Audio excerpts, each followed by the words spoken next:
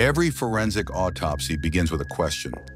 Not just what happened, but how do we open the body to find out? Before the first incision, we must decide how we will proceed. Which dissection technique best fits the case before us? Each method has its logic, its legacy, but the practice of opening the human body stretches back far further. In ancient Greece, Hippocrates emphasized observation and deduction, but dissection was forbidden. Later in Alexandria, under Ptolemaic rule, physicians like Erasistratus and Herophilos defied taboos.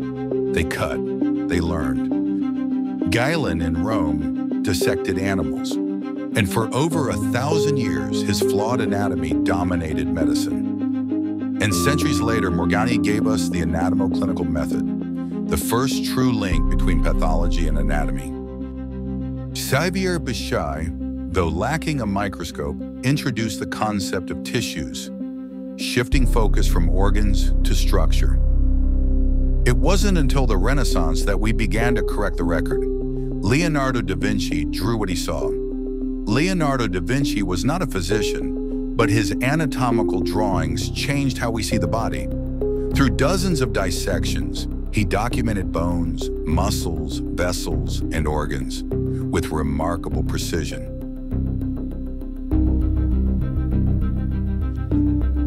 Then came the techniques that shaped modern autopsy.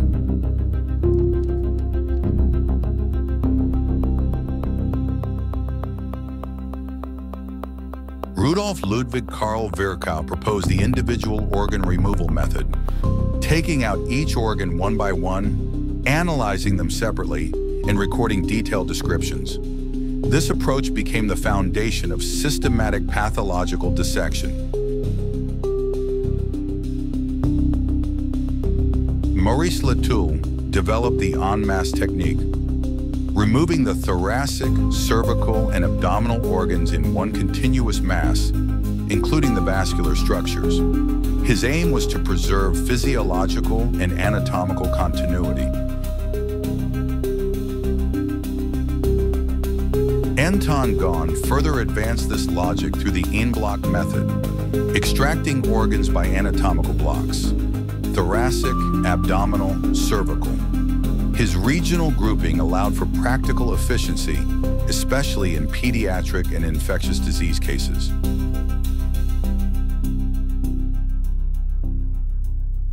Karl Vonatansky emphasized a holistic approach. He advocated for in situ examination, observing organs in their natural positions before removal, particularly useful in systemic diseases. His method valued the relational anatomy of organs over isolated inspection. Friedrich Albert von Zenker made foundational contributions to pathological anatomy, correlating gross and microscopic findings in ways that deeply influenced modern forensic pathology. Each of these pioneers shaped not just how we dissect, but how we understand the human body after death. Their legacy lives on in every autopsy room today, because in forensic medicine, the technique is never just about cutting, it is about understanding, as we emphasized in our earlier episodes. The goal is not to follow a fixed protocol, but to select the method that leads to the truth. Every case is different, and so is the technique it demands. The real value lies in developing a case-specific approach. This is why pre-autopsy evaluation matters. Correct triage leads to correct technique, and no single method fits all. Standard operating procedures exist to ensure minimum quality, but everything beyond that must be shaped by the case. Technique is your structure. Judgment is your guide. In forensic autopsy, there is no single path, only the path that fits the truth. From the Handbook of Forensic Autopsy by Dr. Murat Nihat Arslan, available now.